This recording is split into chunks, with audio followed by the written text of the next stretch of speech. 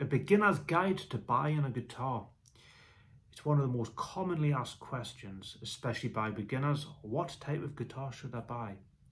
Should I buy a classical guitar, nylon strum? Should I buy an acoustic guitar? Should I buy an electric guitar? If so, what type? Should I buy a semi-acoustic guitar? Because the word semi-acoustic would suggest that it's a two-in-one electric guitar and an acoustic guitar, which it isn't. It is basically an electric guitar, a hollow body electric guitar. It will not do the job of an acoustic guitar. So who do you ask? Well, as we talked about in our video about guitar amps, there is a lot of snobbery in the guitar world, and if your guitar hasn't been made out of Brazilian walnut, dried for 1,000 years in the Amazonian rainforest, carved by blind Buddhist monks on the top of the Himalayas, then it is no good, and I wouldn't use that because it's cheap and nasty. And everything's dependent on who you ask. Just in the same way, if you asked a multi-millionaire what type of car should I buy, they probably would say a Ferrari. If you asked, you know, a working class man what type of car should you buy, he would give you a completely different answer. So it's dependent on who you are asking of what type of guitar you're going to buy. So if you're talking to somebody who money's no object and they've collected guitars and played for many years, they're going to go high end and give you all the spiel. A few years ago, you know, I wanted to build a fish pond in my back garden, and really wanted to dig a hole and have 3 fish for the kids to keep them happy. I went to the aquarium shop where the guy sold fish and asked his advice. He brought out a big folder of photographs of what he had in his back garden, which was a, you know, looked like a 12 foot by 10 garden hut with a generator in, pumping out fresh water for all these Japanese rare fish that he had, and got upset at the idea that people just want to think they can just dig a hole in the back garden and put some fish in. It doesn't work like that. And you would have had me spending thousands of pounds on a generator. And you get the same thing in the guitar world. So where do you start? What are the pitfalls? Don't fall into the pitfall of going into a shop like what we have here in the UK, like Argos, where you get a starter pack for, you know, everything that you need for £80, which is the guitar stand, the amp, the bag, the whole shebang. I think one guy, a kid that his mum said, oh, it's a decent guitar, spend £80 on it. And Xenon, I think the mate was, I'd never heard of, and it was absolute rubbish, unplayable rubbish. So do not fall into that trap. A guitar shop is going to sell a decent guitar, but don't overlook the fact that sometimes buying second hand, or as this now call it, pre-owned, is sometimes the option to go by, because you can get what was brand new for half the price, and you're getting exactly the same thing. There are so many brands of guitars now that you could make a video in itself on all the different types of brands. So what brands can you go for? Again, it's a bit of a minefield, because you would say if you wanted to buy an electric guitar, buy a Squire Strat. Within the Squire Strat world, there is a whole range of, if you buy a Squire Strat from the 90s, they're really good. Then you can get cheaper ones. Toys R Us was selling Squire Strats for £90, and a one built in the 90s is different, or a modern one. Fender Strats, you can get Japanese ones, Mexican ones, USA ones, which are top of the range. You've got Epiphone guitars, which are made by Gibson, which are the cheaper version of the Gibson. But if you buy a 1960s Epiphone, which what John Lennon would use, that's a completely different story.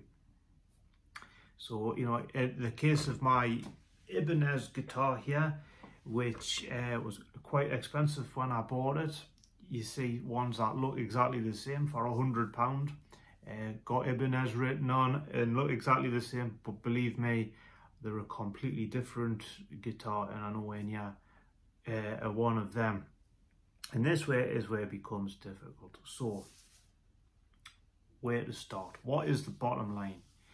If you're choosing a guitar, think about who you want to replicate. So if you love Ed Sheeran, that's probably your problem and maybe you'll grow out of it. But if you're an Ed Sheeran, you want to buy an acoustic guitar similar to the one that Ed Sheeran uses.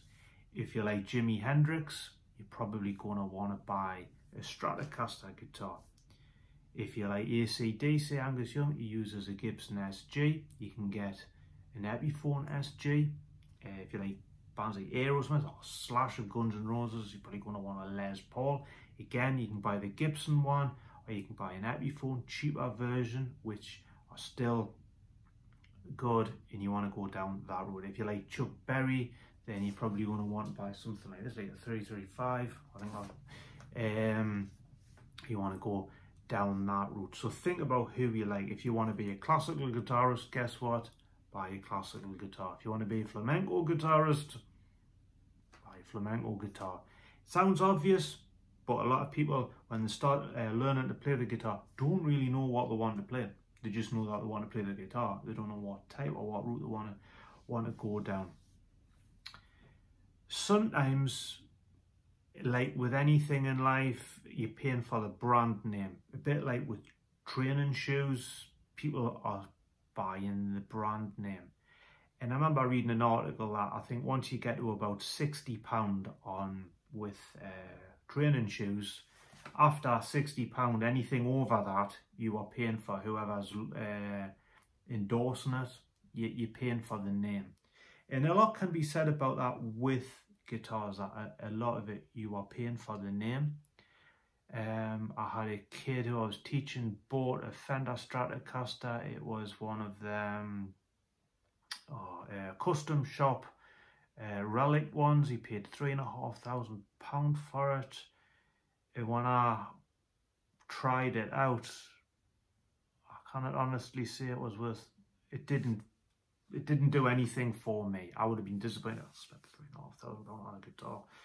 I've played ones that were a lot cheaper, that were still in the hundreds, but £800 USA Stratocaster felt better to me and just as good. So sometimes you are paying for the name. On saying that, if you buy a Gibson or a Fender Stratocaster, they are going to keep the price, and if anything, the price will go up as it gets older. If you have a if you've got a 1958 Les Paul, it's probably going to be worth $250,000. It was no way it was worth that back then. So they do go up in price. Would you pay £250,000 for a guitar? Probably not, unless you're extremely rich and you were a collector. But it shows you how ridiculous the prices can go, and it isn't going to be that it's that good of a guitar. You're paying for something else. You're paying for history. So if you're a beginner, if you're going to be paying, the bottom line is anything over £300 is going to be good. Then it goes into taste, and then when you really get into playing the guitar and you start developing a taste for what you like and what you want, then you can go down the route of, well, I don't like them pickups, I like these pickups. And that's sometimes when you talk to somebody who really knows the stuff, they can get intricate and finicky about what they do and they don't like. That's why you get people with the BMG guitars. I was reading an article that somebody was complaining that it's not exactly the same as the way Brian May's got it. Obviously the trem's different, but also the way that the pickups are set into the body, that they're different. If you're a beginner, you're not interested in that kind of thing and arguing about what type of screws I used. But you do get that in the guitar world. So bottom line after all of this talking is decide who you want to replicate and what type of guitar they use. Set yourself a budget. Buy a decent brand. There are so many brands. I'm not going to recommend brands, but there's certain well-known brands like the likes of Fender, Gibson, Epiphone. Fender I use Squire is the cheaper option. You kind of can't go wrong with them brands, but Ibanez are a really good brand. But within that, like anything, there's the cheap and then there's the expensive.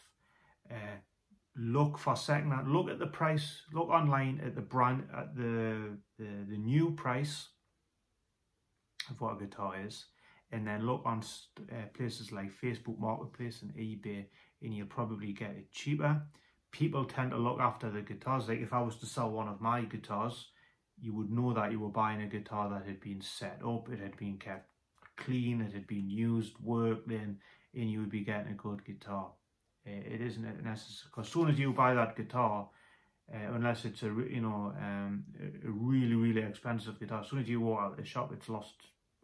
You know, you can, if you buy a £300 guitar, as soon as you've walked out of the shop, it's lost £100 in its value. So think about secondhand. It's not always, sometimes you get bargains. Mason semi-acoustic guitar, yeah, £20. Look up the list price, and it was worth over 600. So you can get a bargain. It's not a far stretch. So look for them kind of brands. Do your research before you buy anything. But think about, the most important thing is, who do you want to replicate? It's no good want to be a classical guitarist and buying a steel-strung acoustic guitar, because you're not going to be able to do what you want.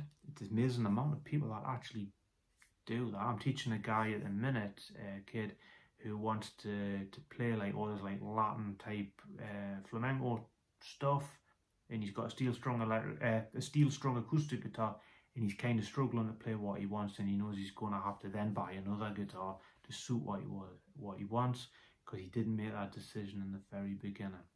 So I hope that kind of helps, because like I say, there is no definitive answer to what type of guitar you should buy. If you've got any advice or anything I've missed out, let me know your thoughts in the comments.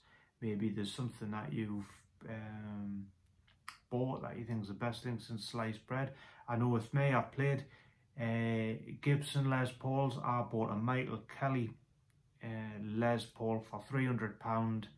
It had EMG active pickups in it, and it was the best Les Paul that I'd ever picked up and played. And I had to sell it because a bill came in, and it's the biggest regret I've ever had, getting rid of that guitar. It was beautiful, maple top, abalone inlay, and everything on the neck was beautiful guitar, and yet it only cost me £300 on eBay, as opposed to looking at £2,000 Gibson Les Pauls. On saying that, the Gibson Les Paul would have held its price and probably would increase in value as time goes on. So again, thank you for watching, and let me know your thoughts in the comments.